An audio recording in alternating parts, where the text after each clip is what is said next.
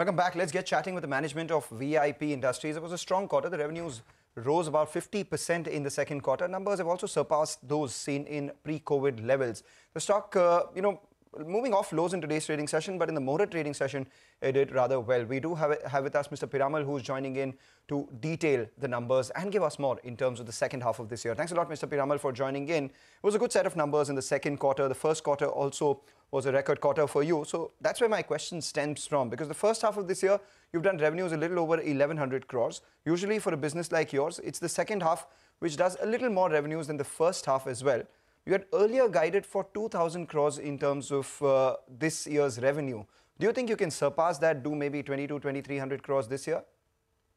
Well, on the basis of the first half, I think we should be able to do that, because let me slightly correct you what you said, that our revenues are equal in both the halves. Because the first quarter, April to June, is our largest quarter. Okay. And the second quarter is our weakest quarter, but this year there was an exception that the second quarter has done much better than what we had planned for. And let's say we got nearly about 60 crores extra sales than what we had budgeted. So if the second half is the same as the first half, then we should be 2,200 crores. But definitely we should do more than 2,000 crores.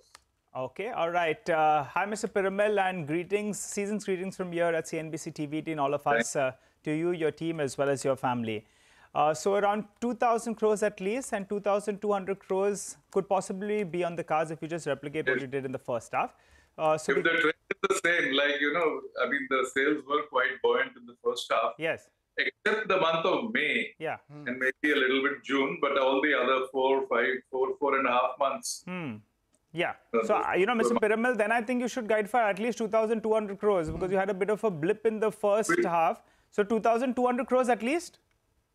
Well, we normally don't give, but we have already done 1,100 crores. Yeah. So we're holding you at 2,200 crores. Give us two more numbers then. Margins, what's the outlook from here on? There has been some improvement out there. Point number one. Yeah. So you give us a steady state. Mid-teens is, I think, what you were hinting at. And the second factor is market share. You had slipped from around 50%. But in the last few quarters, again, you're creeping up in market share. When do you get to that 50% market? I have been sort of making some mistakes in announcing the market shares. And this market share, by the way, is only related to the top 3 companies, whose figures we have access to, and sort of they're more accurate. So our peak market share in the pre-COVID area in the last 3-4 years prior to COVID was 49%.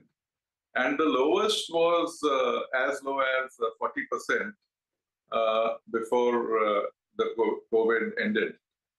And now we are at about 43%. So we have definitely clawed 3.5%. And we hope we want to claw back at least 2% more in this fiscal year. So we are working quite hard.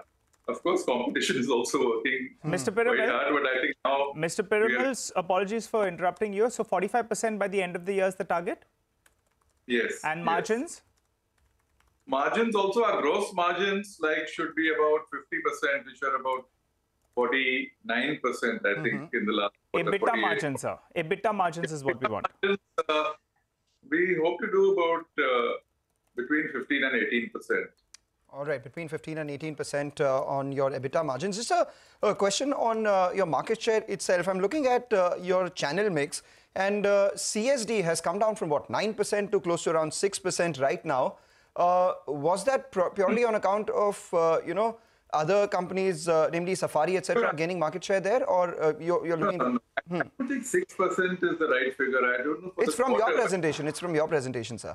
Yeah, but I think for the first half, it's about 12%. Okay. And CSD has generally come down for everybody, because the other channels have increased, and this government has actually tightened up CSD. So there are no leakages and all that in the from the CSD to the general trade. But our market shares are quite good in CSD. And we definitely, we were the weakest in e-commerce. Okay. But we are also gaining good market share there. So where this increase of 2%, 3% of market share has come from all the areas where we were weaker. We had lost a lot of sales from the group closure. So that was the largest customer. So that also we have made up directly. We know that we have made up 50% through other large stores, similar stores. And the other 50% also, some of it has probably come through our retail stores, the MBOs in the high street. Take that point, Mr. Piramal. Thank you so much for joining in, as always. Not out of questions, not out of content, but definitely out of time. Wish to converse with you more often during the quarter as well. But the street likes what you're saying with regards to your revenue and margin outlook in particular, and the market share intent, because the stock has now moved into the green, currently at the high point of trade. That, ladies and gentlemen, was VIP. With that, we step into a second segment, or a